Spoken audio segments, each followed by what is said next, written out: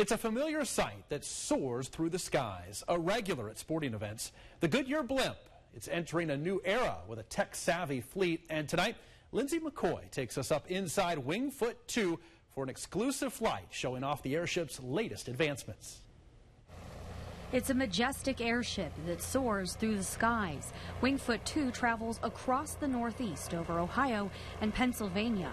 It can look small while peering through tree branches, but up close, the second of what will soon be 3 new blimps stretches 246 feet.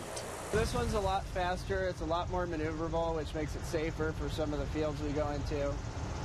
It's a lot quieter in here. We can have this conversation just like this. In the old one, we used to have to wear headsets. It was 110 decibels inside, so it's pretty loud. This airship cruises at an altitude of about 1,500 feet off the ground when passengers are on board. You really sway with the wind while you're up, gliding through the skies. It's an experience unlike anything else.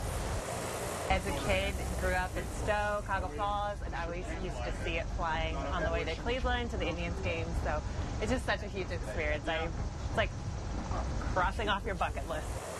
I think it's just the nice weather and the ride, and being in the Goodyear blimp is like something I had heard about it since childhood.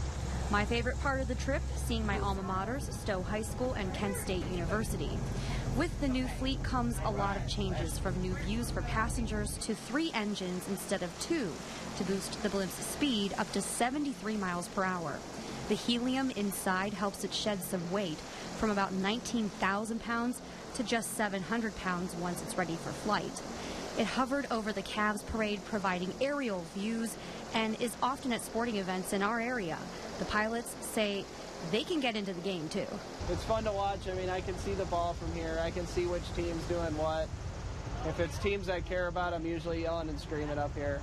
So, you know, if you see the blimp start rocking, that might be why.